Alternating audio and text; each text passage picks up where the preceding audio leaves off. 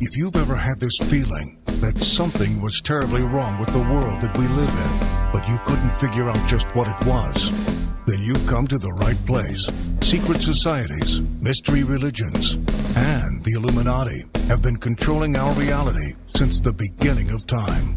But not anymore, because there is an awakening happening, and you are about to become a part of it. Wake up, because this is a call for an uprising. This is a call for an uprising. Welcome to today's show. I'm going to talk about something in regards to tracking children, tracking adults, which of course is being passed, or at least being discussed over in Israel. Surprise, surprise. Now, I want to remind everybody out there, those are things that can't be talked about here on YouTube.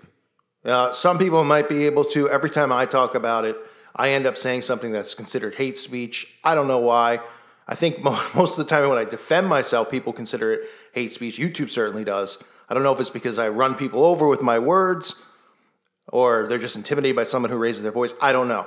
But on my website, acallforanuprising.com, I have a video I uploaded today, which is all about the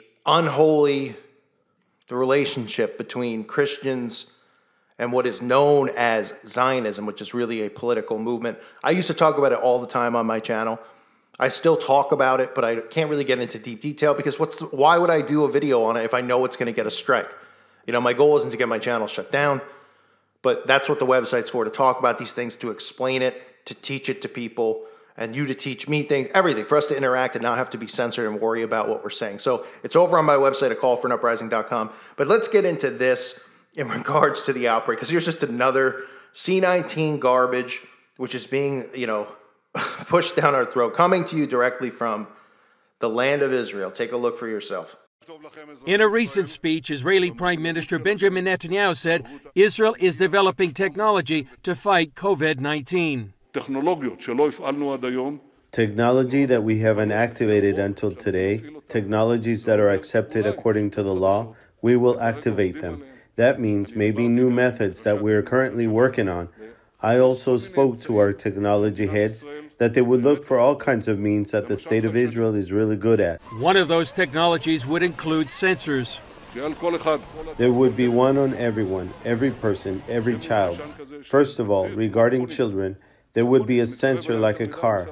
You get too close, it makes a noise like a buzzer.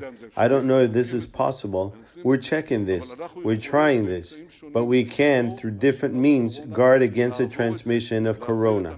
The technology could be compared to what's used in Mobileye for cars that warns about the danger of getting too close to other vehicles or pedestrians. But the Prime Minister quickly faced criticism.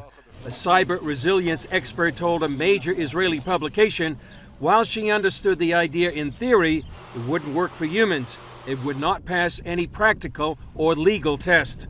Another concern, who would use the information from the sensors? So here we have it, right? Calling for a proposal to microchip children who return to schools and kindergartens as the C-19 lockdown is lifted. So this is the life after this entire facade has gone on. From people not being allowed to talk to each other, to be near each other, people losing jobs to robots, right? A world without meat. They could tie that into their climate change agenda, or they forcing people to eat plant-based meat. These are all things that I've covered for years, which it's all coming into fruition right now. Which shows you prophecy is being fulfilled in this end time period as people continue to turn away from God. Then you have this, right? Life after the lockdown, proposals of microchipping children. Speechless, right? Now, it was mentioned adults and children, but there's a preference on children because adults are likely to say no to this type of stuff.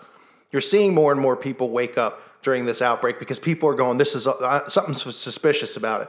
But the children, the generations beneath us, those are the ones that they're targeting for this. They know that we're not going to take the vax. We're not going to forcefully take it. We're not willingly taking it. So tough. But they're prepping the kids for this stuff. So now on to the nonsense that is this microchip. So while Netanyahu is speaking at a press conference, the Prime Minister of Israel, he suggested that I mean, I can't even believe that I'm reading this stuff. I can't. And I know I've been talking about it for years, but sometimes I would convince myself that it wasn't happening in my lifetime. And I'd say, well, hopefully I'm preparing the youth out there for this, because I'm going to be too old. The old expression, right? I'm too old for this blank, right? And it is happening. It is coming to fruition right now. And that's not fear-mongering. That's truth. You know, and I hate to say it because I know people out there have kids and I don't want to cast a bleak future on the children. The children are so important. So if you are someone that has kids, I'm not saying, oh, they're screwed, they're doomed. Your children need to be raised as warriors in Scripture. They need to know the Word. They need to be strong in their faith. And they need to not be reliant on Big Brother. Those are things that are extremely, extremely important for parents to do in this time. So while speaking at a press conference Monday, Netanyahu suggested the health ministry use new technology to help Israel adjust to its new routine as the state is lifting the lockdown. That is technology that has not been used before and is allowed under the legislation we shall enact. So they're going to make it law. And it shouldn't surprise anyone who's fully awake that this would all start in Israel, right? Like I said, that's stuff you can learn if you don't know about it on my website. There are some YouTubers who talk about it. I'm not sure how they get away with talking about it. I just know my past on YouTube, how many times I've gotten hit for hate speech. And I just think it's maybe the tone I speak or because I'm aggressive.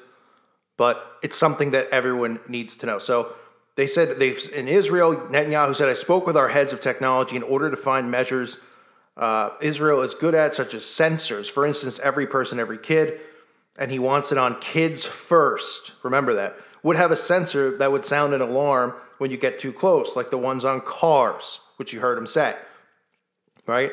But why do you think they want it on kids first? Targeting kids first, right? Because they're going to get used to having this their entire lives. This is going to be normal for them because they're 5 years old. They're not even going to know what it is, the sensor on them. And the chip doesn't have to be something that's in the body yet. Remember, they use this stuff to get people used to having it on them, wearing it, right? That's why the phone, people pretty much, we hear the expression that people are wearing their phones because they're on their phones so much. To the iWatch, right? To all these things where technology has taken it one step closer to a chip being inserted in you. Now, if this is a chip that's just on you as it like a, somebody on house arrest that's around your ankle, well, of course this is going to prepare them for the future where they go, look, instead of they're going to grow up thinking that this is normal, right? Because they're going to have it from 5 years old. They'll be 15. They're like, yeah, it's normal. Social distancing's normal, right? Because the repetition of it and hearing about it just gets beaten in their head. They think it's a normal reality. And then they go, isn't it annoying to have this bracelet thing on all the time? Yeah, it is. Some days I forget it. Sometimes it itches, Sometimes it breaks. Well, how about we put it inside your body? Oh, that would be great. It's just a little grain of rice. That's what they say, right? Dr. Oz. Just a little grain of rice. Put it right in. Don't worry about anything with your DNA and the mark of the beast. No. Get it right inside you. We're not tracking you. Wink, wink. What a joke. What a joke. It said it would be hard to do to more than 1 million school children who return to their educational institutions in order to ensure one student sits at the distance of 2 meters from another. It is fictional and dangerous. This is what some people online are saying. Theoretically, the idea behind it, although such distance-sensitive microchips exist in vehicles, it's different in humans. A beeping sound telling them that they got too close to someone isn't enough. And who says it will change anything? All right? So it's just the start. But it isn't enough. What's enough going to be? The actual chip? Or why don't we all just remain in our homes, in our prison cells, with our cameras at every corner monitoring our behavior anyway, because that's what they really want. So this, of course, is coming to fruition over there. Don't be surprised this is something in America, because Americans would embrace this type of technology, right? There's not a ton of pushback here, but the only pushback really is coming from people who are middle-aged and know that this stuff is a conspiracy. They know that they smell the bullcrap. They've already scared the older people. The majority of people who are 60 and over are scared of everything that's going on because all they're hearing about is how they're the ones who are going to get it and they're going to die, and they don't want it, all right? And then the younger people are like, oh, yeah, whatever. I'll get back into, doing things normal. You could put a chip in me. And then it's us in the middle who really are pushing back. Now, I'm not saying every single person who's young isn't pushing back, because I know there's subscribers here who are in their teens who are, and that's good. You need to continue to learn all these things that are going on in the world, but you need to continue to learn God's word, because that's going to be removed next. And that's the most important message that we can get across to people, is finding salvation through Christ. They're removing God, they're enhancing technology, and they're making human beings dependent on technology and on Big Brother to come in and save the day. It's scary. So this starts in Israel. Where does it end? Who knows? Who knows? But the fact that it's being talked about and it's going to be a law and they're passing bills, this is what happens. This is what we saw at the Patriot Act. How many times have we seen these bills get passed quietly in the night, like a fart in the wind? They just, oh, did you hear about the bill? No, I didn't hear anything about it. Why wasn't it on the mainstream media? Oh, I don't know. But here's a law that's been passed, right? Just like the HR 6666. Right, talking about how they could, forcible entry. We can come to your house and give you the test. Doesn't make mainstream news. I looked for anywhere for it to be covered on NBC, CBS. No. Now, why do you think that is? Because that's what they do. They pass these laws and these bills, and they go, no, you don't have that right. You thought you did, but yeah, we already passed something. You don't. Pretty scary if you think about it. And sooner or later, they're going to have full power over your body. Full power to vax, full power to implant microchips.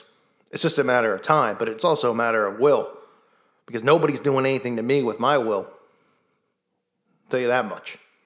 A reminder again, check out the website if you haven't. You find more information over there, callforanuprising.com. $2.99 a month, well worth it. People seem to enjoy it. The forum itself, again, you can share all your information there and talk about these things and interact with people. You can fellowship with people. You can talk about,